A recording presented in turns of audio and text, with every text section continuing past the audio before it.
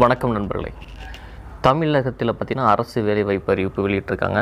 அதுவும் திருப்பூர் மாவட்டத்தில் principal district and sessions கோர்ட்டில் வந்து பல்வேறு விதமான வேலைவாய்ப்பு.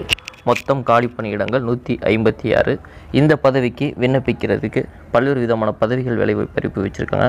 ஸோ ஒரு பதவிக்கும் என்னென்ன கல்வி தகுதி, எவ்வளோ சம்பளம், எப்படி விண்ணப்பிப்பது போன்ற முழு தகவலையும் நம்ம பார்க்க போகிறோம். இது வரைக்கும் நம்ம சேனலை நீங்கள் யாரும் சப்ஸ்கிரைப் பண்ணாமல் இருந்தீங்கன்னா தவறாமல் சப்ஸ்கிரைப் பண்ணி வச்சுக்கோங்க. நம்ம பார்க்குற அனைத்து வேலைவாய்ப்புமே அரசு வேலைவாய்ப்பு தான். தவறாமல் சப்ஸ்கிரைப் பண்ணி வச்சுக்கோங்க. வீடியோவை ஸ்கிப் பண்ணாமல் இறுதி வரைக்கும் பாருங்கள். வாங்க வீடியோக்குள்ள போகலாம்.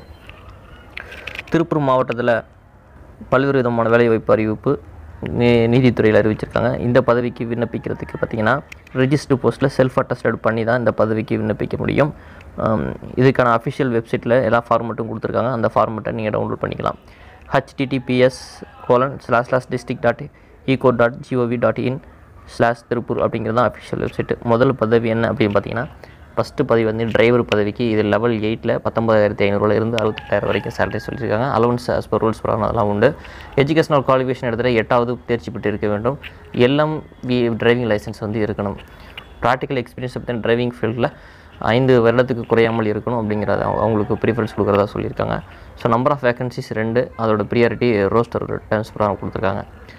2ஆம் பதவி சீனியர் பைலிஃப் லெவல் வந்து இவங்களுக்கு பார்த்திங்கன்னா 8, 19,500 68,000 வரைக்கும் ப்ளஸ் அலவன்சஸ். உங்களுக்கு 10ஆம் வகுப்பு தேர்ச்சி பெற்றுக்கணும். அதுக்கு இணையான கல்வி தகுதி இருக்கிறவங்க விண்ணப்பிக்கலாம். நம்பர் ஆஃப் வேகன்சிஸ் பார்த்திங்கன்னா 10. இதுக்கான ரோஸ்டர் டர்ம் என்ன சுழற்சியின் அடிப்படையில் விவரங்கள் கொடுத்துருக்காங்க. 3வது பதவி.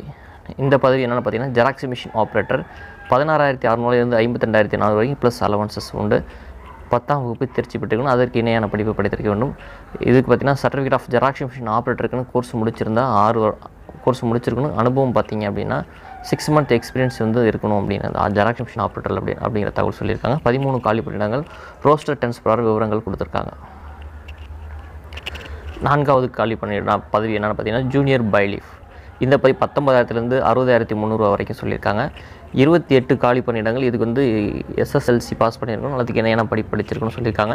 28 பதவிக்கு இன்னும் சுழற்சியின் அடிப்படையில் விவரங்கள் கொடுத்துருக்காங்க. 5ஆம் பதவி ரெக்கார்டு கிளர்க்கு. இதுக்கு 15,900 இருந்து 50,400 வரைக்கும் ப்ளஸ் அலவன்சஸ் உண்டு. SSLC.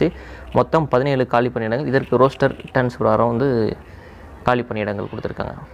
6வது காலி பணியிடம் ஆஃபீஸ் அசிஸ்டண்ட். இந்த பதவிக்கு பார்த்திங்கன்னா மொத்தம் 49 காலி பணியிடங்கள் கொடுத்துருக்காங்க. 15,700 இருந்து 50,000 வரைக்கும் ப்ளஸ் அலவன்சஸ் உண்டு.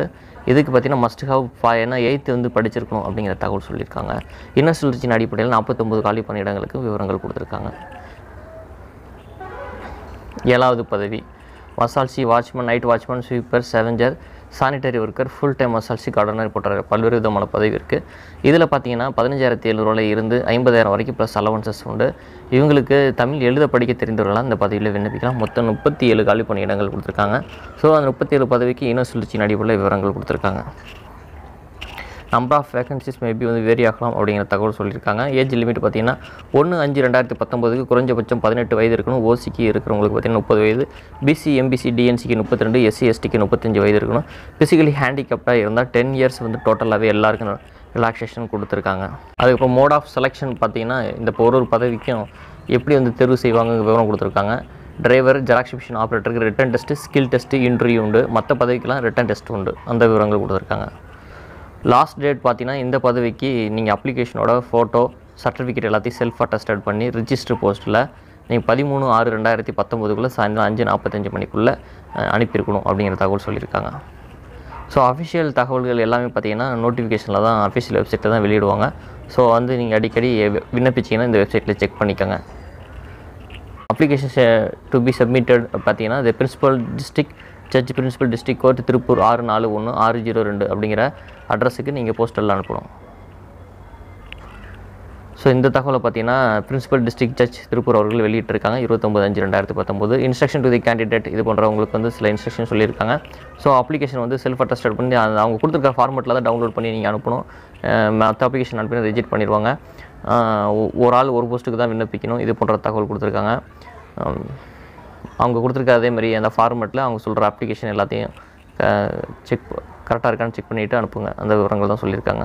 13/6/2019 அப்புறம் வர அப்ளிகேஷன்லாம் ரிஜெக்ட் பண்ணிடுவாங்க. ஸோ வந்து அதே மாதிரி ஐடி ப்ரூஃப்னு பார்த்தீங்கன்னா அப்ளிகேஷனோட driving licence, pan card, first page book, bank passbook, voter ID, Aadhaar card ஏதாவது ஒன்று வந்து வைக்க சொல்லியிருக்காங்க. ஸோ அதை பார்த்துக்கோங்க.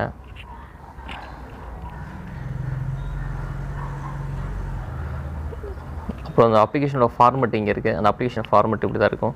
ஸோ இந்த ஃபார்மெட்டில் தான் நீங்கள் விண்ணப்பிச்சு அனுப்ப முடியும்.